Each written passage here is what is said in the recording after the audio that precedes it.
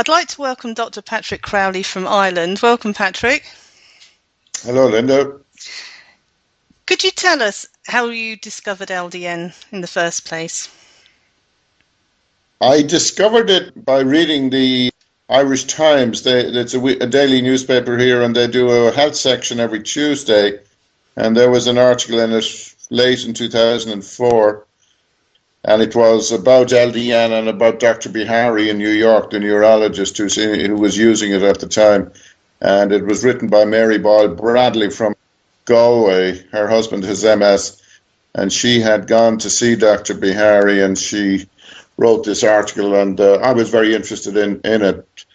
Being a GP, I have a number of patients with MS, of course, and I'm always interested in the treatment of it and also the causation of it even, but it's something I hadn't heard of before. So I followed it up. I went to New York a few months later, and I met Dr. Bihari and interviewed him. And that interview was actually filmed by a film crew who made a half-an-hour documentary of it. And I use that to this day to show patients because it's very informative.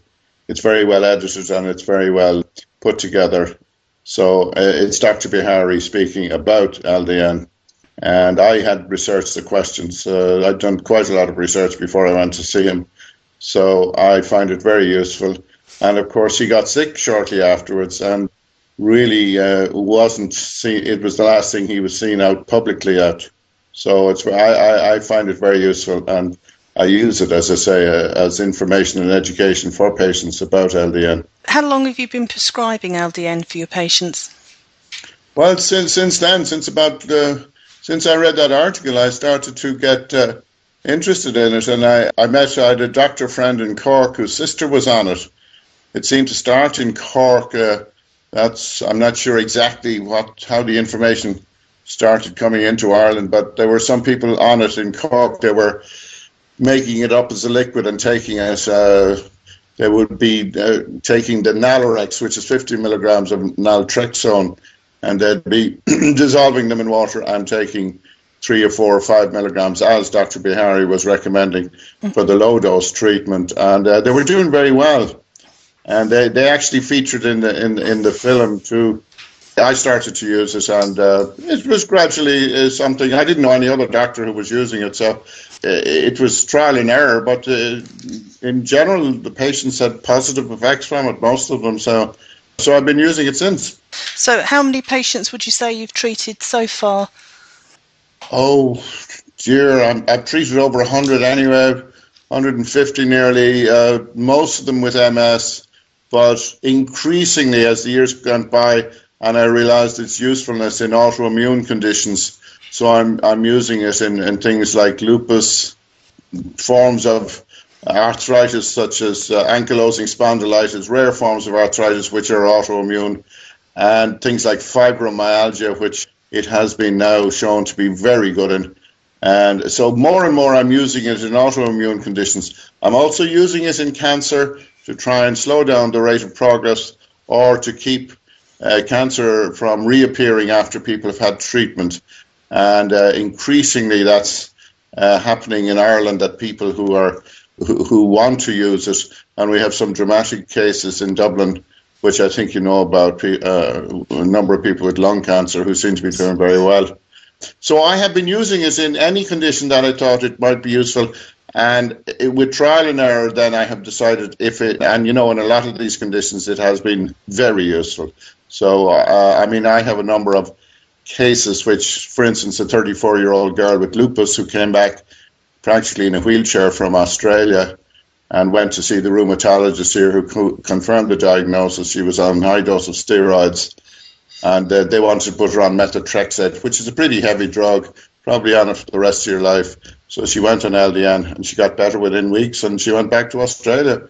And, the rheumatologists are interested in this. They want me to go and talk to them in the local regional hospital, which I haven't done yet, but I'm about to do it. And so I find that's positive, that they can't understand how some of the, they're not knowledgeable about LDN.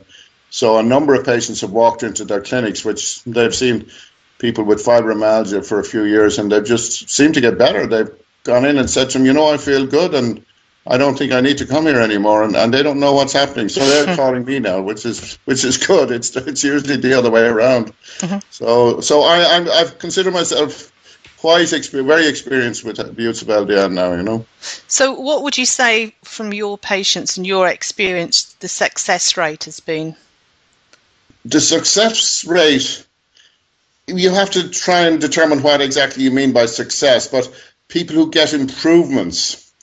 Now, if I had my way at this stage, I would give people who have a newly diagnosed with MS, I would think that they should have it, because the treatments of MS, for all their high-tech chemical kind of manufacturing, they're still not very good, and they're not guaranteed in any way.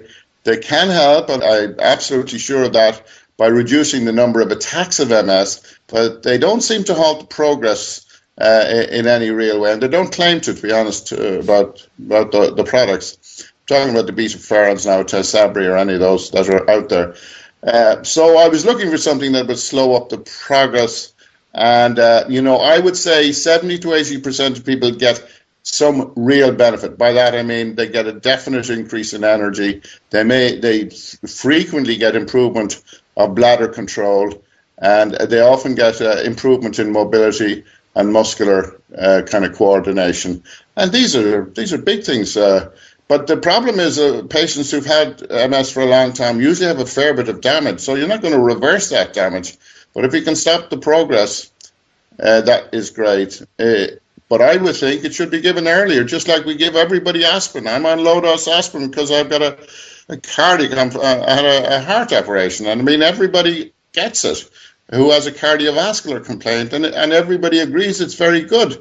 I would have a similar attitude towards low-dose naltrexone in the case of multiple sclerosis. Now, not everybody gets benefit. I mean, there are people who don't seem to benefit, and they'll come off it or they don't take it. But some of these people have been on high-dose steroids quite a lot. I noticed that I don't like to hear that they've been on it a lot. But in general, 70 to 80% of people will get some improvement, and some people will get quite dramatic improvements, So what do you think we can do to help influence the medical profession to prescribe LDN? Good question. It depends on who you're talking about. Ireland is a very small country, 4 million population. We have about 25 neurologists. You see, it's a very small community. They regularly meet, and et cetera, et cetera. The neurologists in this country, as far as I can gather, and I've known a lot of them over the years, I go to an odd neurological conference, they don't seem to be interested, and they're quite hostile to us. Patients tell me this. That's okay. That's their position, and if I might say it, I think that's their problem. But the rheumatologists seem to be quite interested in it. Of course, you've had some good research done down at Stanford University on fibromyalgia, for instance, and that's been widely reported, and maybe they've picked up on that, I don't know. But I do find that their attitude is different. I have talked to gastroenterologists because Professor Jill Smith in Penn State is using it a lot in Crohn's disease. Now, Crohn's disease is a very serious disease which may end up having major surgery, etc., and it often occurs in young people. And so you need I can't do that, and I don't hand out LDN to people with Crohn's on my own. I want to have an ally as a doctor in the hospital who will be there, maybe a surgeon, maybe a gastroenterologist, preferably a gastroenterologist. And I have got them a little interested, but, they've tried in one or two cases, and the cases ended up in surgery, and so they weren't that impressed. So, that hasn't gone that well. But in MS particularly, and musculoskeletal conditions and autoimmune conditions, particularly lupus, and I use it in sarcoidosis as well, I find that these, the patients tell me, they just are better. They're not totally cured, but they're better. And in some cases, like in fibromyalgia, they can be dramatically improved. But, how do we get the medical profession? It's probably different in Britain. I mean, it's a big country with a big population, and the logistics of it are different. Well, we're going to have a conference here this year, as you know, I think in September, 17th of September in Dublin, and half of the conference will be dedicated to the whole LDN question, and we'll be talking about various aspects of it and bringing in speakers from around the world. And also we'll have a number of speakers from here. I'll do something on, Phil Boyle will do something on, he uses it in his fertility treatments, and very successfully, I might add. We hope to have quite a bit of expertise at that, and hopefully the Irish medical profession will take more notice of it than they have been up to now. There's only a handful of doctors in Ireland who are seriously interested in LDN. Well, thank you very much for sharing your story with us.